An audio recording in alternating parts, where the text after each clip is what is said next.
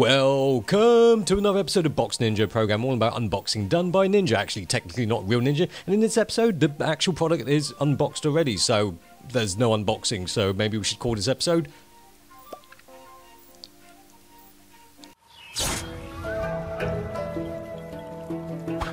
This is going to be my last Photokina related episode. As you can see, look, that's the halls right there. The Fuji film stand and the Canon stand over there and the Nikon stand. No, not really. I'm back home, but this is a Photokina related episode because I got this when I went to the Kip-on stand. That's my kind of colour of lens. Actually, no, because I don't work for Digital Rare anymore. You heard about this before? I have, yes. I'm just checking out that aperture. 40mm f/0.85. What mount is this? Sorry? What mount is it? What? Sorry, your English accent is bad. What camera is it for? What camera? For Fuji, for Sony. Oh, okay. So it's crop only, or yeah. full? Okay. APS-C. Right. Okay. Why pink? Why pink? Yeah. It's this kind of marketing. Love that honesty. Pink is the new black. Leica they have. So you can do your street photography and have your red end in people's faces. Yeah. You know, your bright red end. Just a tip. It's all tip. That's the Kip-on for Leica, and my English accent's a bit dodgy as well, so too hard to understand. You have interested to make a review for Oh, yes. What camera you prefer? Fuji is better. We prefer. Yeah, which lens mount would you like? Any lens mount. We've got no. You can take Fuji mount, okay? Oh, he'll be a great magician. Take any card. Pick any card. Any card you like. Any card, as long as it's the bloody ace of spades. God damn it. Pink or? Oh, I love the pink one. Yeah. I changed. He's just gone in the back. He just asked me what colour do I like. I just said pink, so he's gone to the back to find me a pink one. This is Fuji. This is for Fuji. Great. The performance on Fuji is better than on Sony. I don't know why. So there it. Oh my God, that's got some weight to it. f/0.85. That's crazy. It's not f1. It's not even f/0.95. f/0.85. That's nuts. The aperture's so big, it's got light literally shining out of it right now. It might actually help if you take the lens cap off first, though. Should have the cap off. Take the cap off. Look at that beast. Yes, a super lovely guy, even though he probably didn't understand a word that I was saying. He lent me this lens to make a video about it, and here it is. And he's probably never going to get his lens back, but, you know, I feel kind of bad for him. Nobody was at his stand, and they make great adapters, and they make lenses as well. Yeah, so I felt kind of sympathetic for him, but that's not going to stop me from being really mean about the lens if I feel it's really bad. Anyway, let's put that aside and let's pick up this lens and stop making plosives straight into the mic. Alright, so here it is. Ooh, I like that sound. It's just like a gun, something gun related. I don't play with guns, but I'm sure that does sound very gun-like. I mean, I don't actually know if lens caps should really make this noise. I mean, imagine this, every time you take the lens cap off, you have to do this. Oh, I'm taking pictures of some wildlife. Oh, I don't want to distract them. So yeah, that's the lens cap. That's the end of the video. Thanks for watching. See you again. Okay, so that's a very nice lens cap, and it comes in pink. Okay, thank you very much. The rest of the lens comes in pink as well. I wouldn't even call it pink. It's kind of a metallic rose, not quite rose gold. Rose gold? No, Dave, it's just not rose gold. All right. I don't know what kind of gold you've been getting. Possibly some cheap stuff, but this is not rose gold. It's just rose, metallic rose. Oh. Well, it doesn't actually say what the filter thread size is. I reckon, well, it's only one way to find out. 67mm filter thread. Okay. It's got a concave front element. It's a bit like a Leica. Whoa. What a front element, by the way. It is a hefty bit of glass. It's all glass. Well, obviously it's glass inside. What do you think it's made out of? Paper? A paper lens. No, it's all glass. And metal, all metal body. This is what we used to do at Red Wolf to test if it's a metal gun, a metal plastic gun. It's what? A metal plastic gun. That makes sense. Well done, Kai. Give yourself an award. No, a metal toy gun. Yeah, okay, I used to play with toy guns at Red Wolf Airsoft, but we used to check We used to check if it's metal by doing that, putting it to our face. Is it cold?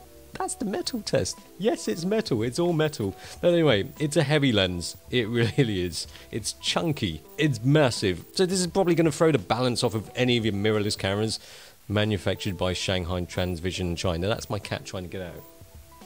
You know, it's funny, cats. When you lock them out, they want to come back in. When you lock them in, they want to get out. It's like, ugh. What's wrong with you? Sorry.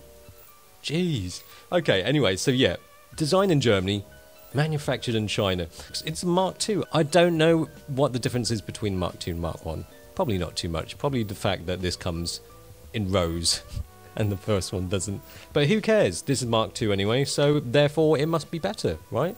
The finishing is... it's not bad. It feels good. It's not roughly. It's not crudely finished. The focus ring is smooth. It goes from, I believe it's 170 degrees from one end to the other. And close focus is 0.75, so that's 75 centimeters. Ooh, that's nice. Clicky aperture. Can you declick it? No, you cannot. It's all clicky. Clickety clickety. But when I first got this, I thought, okay, I've got to put things into perspective. This is a Chinese-made lens. It's probably been cheap. I can't evaluate this and compare this to, say, a Leica 50mm Noctilux, because that is super expensive. That is on another level of price. This is going to be cheap, but it's not. It's $2,000 US. So, yeah, it's not super expensive, but it's not cheap at the same time. So for $2,000, what exactly are you getting? It's got to be good wide open. It's got to be semi-good wide open. Of course, wide open at f/0.85, you're going to expect it to be a bit soft, but you don't want it to be overly soft. You don't want other things like colour fringing and crap like that.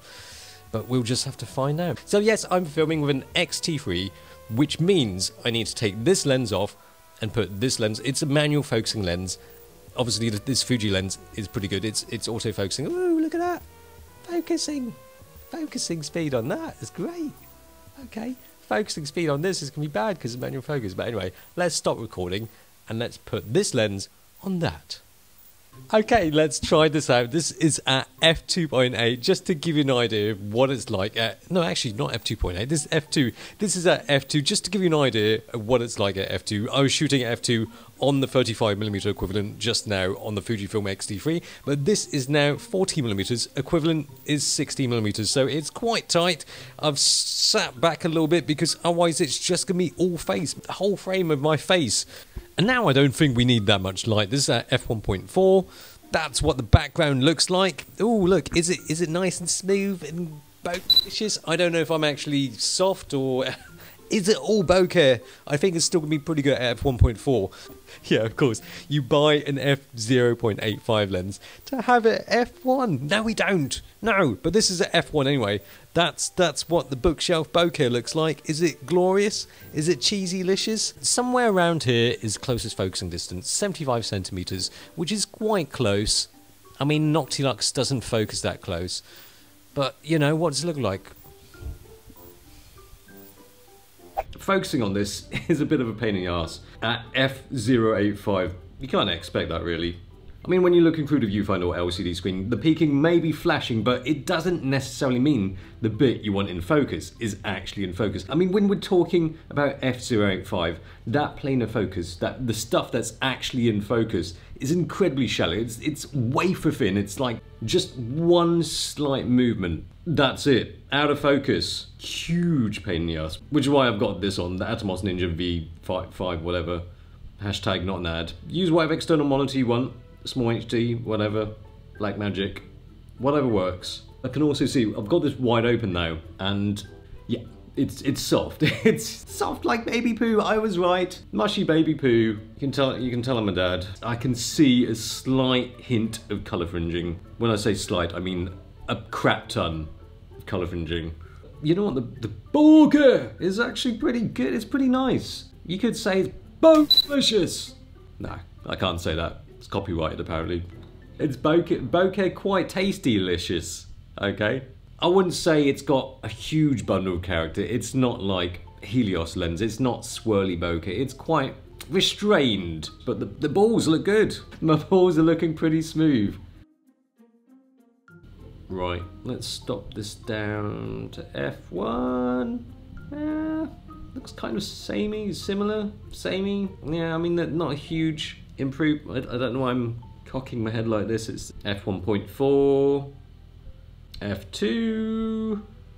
Although it gains a bit of actual sharpness at f2, the softness and colour fringing wide open can be annoying for colour photos. It looks more acceptable for black and white work, and for video, I think it lends a nice old film kind of look to it. And a BOKEH is pretty damn tasty. It's not going to be a lens for everyday use, but a 40mm f/0.85 was never going to fulfill that role anyway.